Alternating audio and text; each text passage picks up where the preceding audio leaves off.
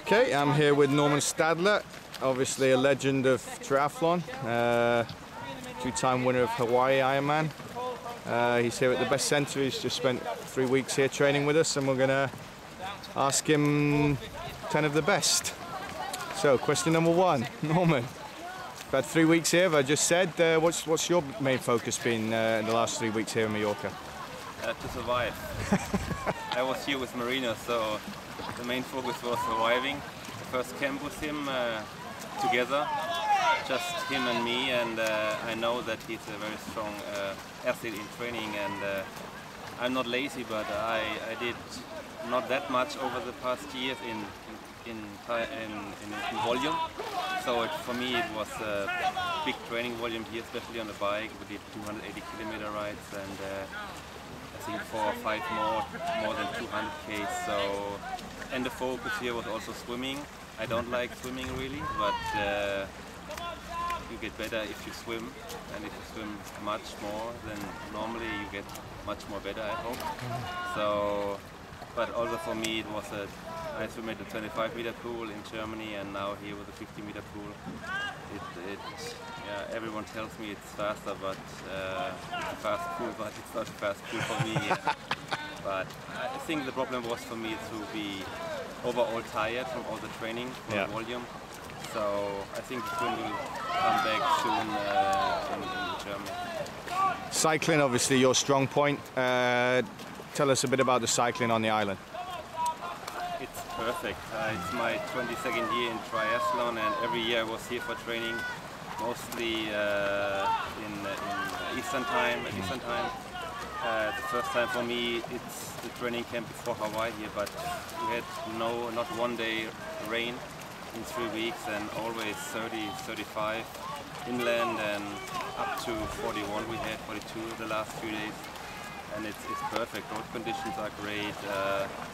Not much traffic because all the people are at the beach and not inland.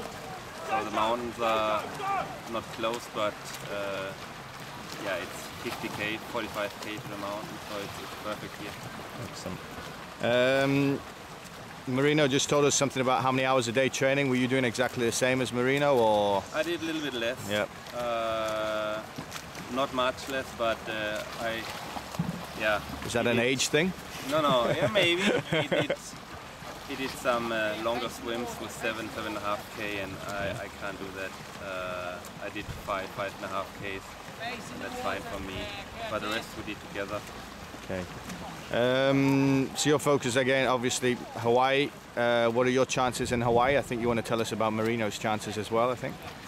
My chances are the same like every year. Yeah. I'm still able to be one of the main guys there in Hawaii, and I know how to race Hawaii.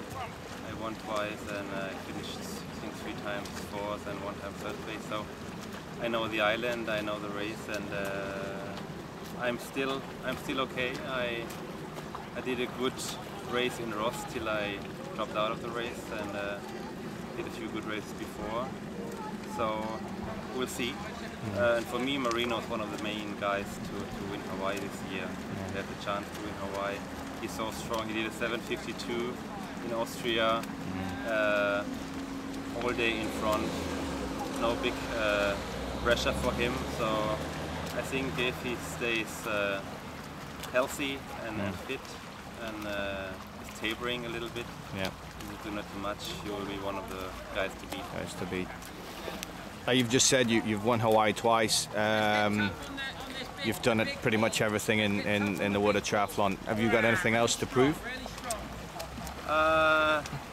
Not really, but there's still a lot of pressure because you won Hawaii twice, and you are always, if you go to Hawaii, you are one of the main guys to beat, and they still call you one of the top guys in Hawaii. It's good that people still talk about you, so you are still there, but I don't have anything to prove.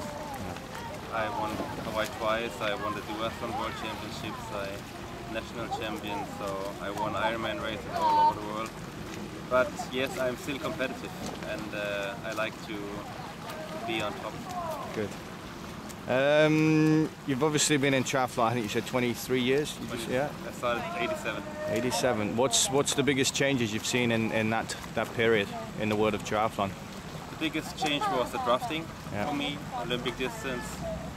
So I was on national team Olympic distance, then they changed the rules and it was drafting, and for me as a not so good swimmer, it was time to go somewhere else, and I decided to go to the Ironman. And I think still the Ironman is it's the name, it's the mythos, it's Hawaii, it's Ironman, and I won this race twice, and I think that's the biggest change. Excellent. Obviously you're doing lots of hours and hours on end of training. How do you cope with that? How do you turn off? How does your mind deal with all those hours of training?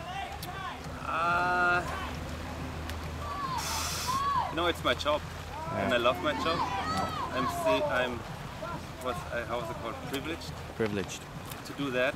I started as a hobby, and now it's my work, and I get paid for riding my bike, running and swimming, and but still sitting on my bike for 9 hours like we did a few days ago. It's a big deal for me, and I was so proud after. It was my longest ride ever. So really, 280k.